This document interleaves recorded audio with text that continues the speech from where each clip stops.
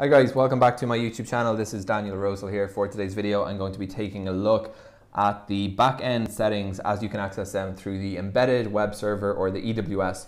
For the TP-Link EAP 225, I'm using the TP-Link EAP 225 AC1350. Yes, that is a bit of a lot of words to say.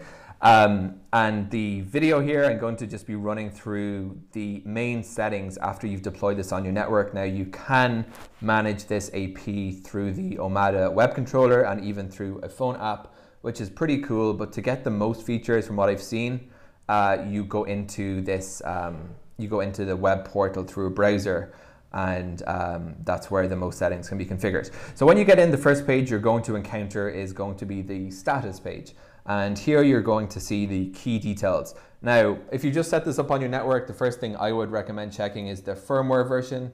It's always a good practice to quickly look up the TP-Link website. In my opinion, TP-Link does a pretty good job at making these downloads available and easy to search for. So I just searched for EAP 225, clicked onto firmware and found the latest firmware.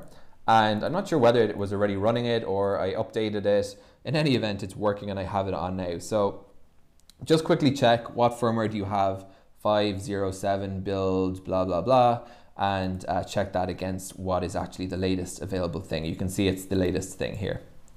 That's really all you will need to do here, but you will see the LAN port now. The EAP 225 has one single LAN port coming in. It's actually a PoE port, so it's power over Ethernet.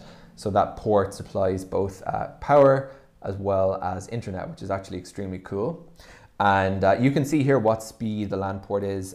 Mine's showing up as only 100 megabits per second. So I'm not sure if that's because it's a slow cable or it's just that's all the router can deliver, the router that it's attached to by LAN. So hopefully if you've got a better system, this is not my home, this is somewhere I'm traveling, then you might get 1000 gigabits per second. In the wireless page here, you're going to get the status of your wireless networks, and you can also get the status of your clients that are currently connected to it. So you will have a SSID list and radio settings and radio traffic. Now I've just done a reset on this on the router. So we're getting it kind of refreshed, but this is just kind of useful if you want to get some top level stats here on how much data is coming in. I'm using band steering, so my radio traffic is being distributed between the 2.4 and 5 gigahertz networks, and I'll cover that in due course. But you can actually get radio traffic according to each, and just keep an eye and make sure stuff is looking like it's working okay, etc. Client list, you can also see a list of your clients. For privacy reasons, I'm not going to go into the list of clients on my network, but that's where you would you can find them. I'm going to skip over some of the features I think are not going to be so useful for your average home user, because your average business sysadmin watching this video probably knows way more about this product than I do. Specifically, I won't be covering QoS and WLAN because I have no idea. I've never had any use for either, for that matter, either MAC filtering. But here are some things you might want to change. I did a separate video about configuring band steering on this particular product. The quick and dirty of it is that you want to create two networks on both the 2.4 and 5 gigahertz channels. So you're going to have to enable those. They're not enabled out of the box. Give them names, create a WPA, a password, and you're going to want to keep the exact same network. You're going to have same SSID, same password, etc. And set those both up, broadcast those both on the two channels, and then click into band steering, and then you click enable, and that will configure band steering. There are some settings you might want to nevertheless play around with here in the advanced settings of both these. So just show you quickly what they are. We have a wireless mode option. We have channel width option with options of 20. I'm on the 2.4 here. 20 over 40 megahertz, 20 only, or 40 only. We can manually select the channel, which can be useful if you're dealing with stuff like conflicts. And we can also manually configure the transmission power between 6 and 24. So that is something you might want to do. Now there's more, don't think that's all there is. You actually have these little clicky icons here that you can click into. Load balancing, maximum associated clients with one particular AP. Again, if you're putting a bunch of these on a network. Airtime fairness is not enabled by default. and then you have more settings. Now this is where it gets really into the kind of weeds that goes beyond my pay grade. You have stuff like beacon interval, DTIM period, RTS threshold, fragmentation threshold, and I don't know what any of those things mean. So if you do, you're ahead of me here. One thing you might actually want to do is create a captive portal, and the captive portals, they can be configured according to the SSID. So you can create different ones for different SSIDs. And these work as captive portals. When someone signs in, they're going to be directed to this. You can create a redirect URL. So after they log in, it can go to this page. And the customization is not wonderful. You can kind of put a bit of text here, put some terms of use here, and a little accept. So, I'm sure everyone who's watched this video has access to captive portal on an airline or a train, and they're all nicely, laid out with the airline's logo. You're not going to be able to do that through this little system. It's more low level, but it's better than nothing. And, for maybe something like a coffee shop, this could be a perfectly acceptable solution. Authentication type can be password, or there's more advanced options, but and you can do no authentication as well there. So there you go. Now, one thing I think might be useful is scheduler. You can associate it with an SSID or with an AP. And what you can do here is at specific times, you can take down the radios or take up the radios. So you might want to say, well, the Wi-Fi network goes down at 10 p.m., etc., etc., etc.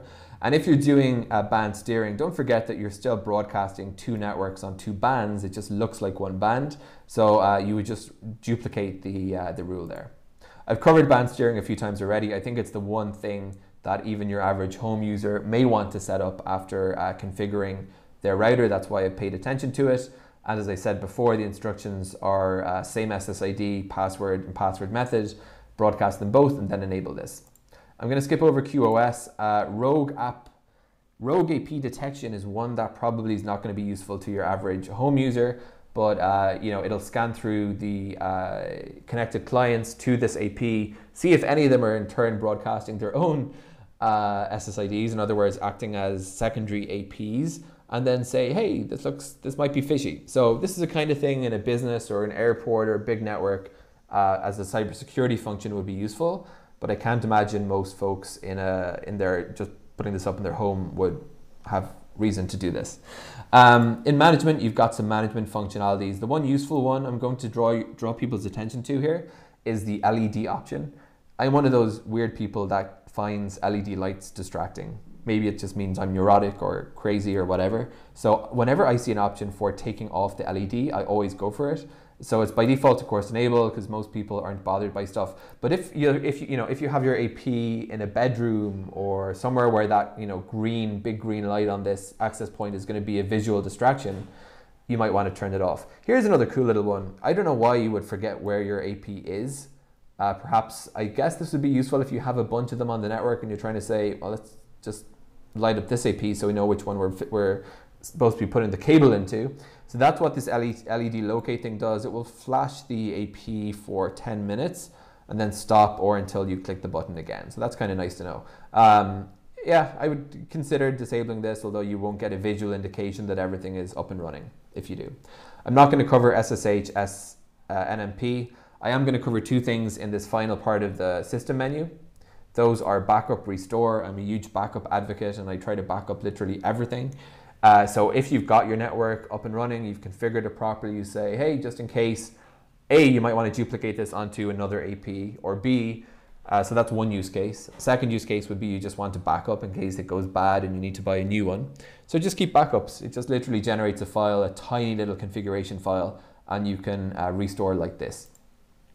Firmware update is also, I already covered this in this video.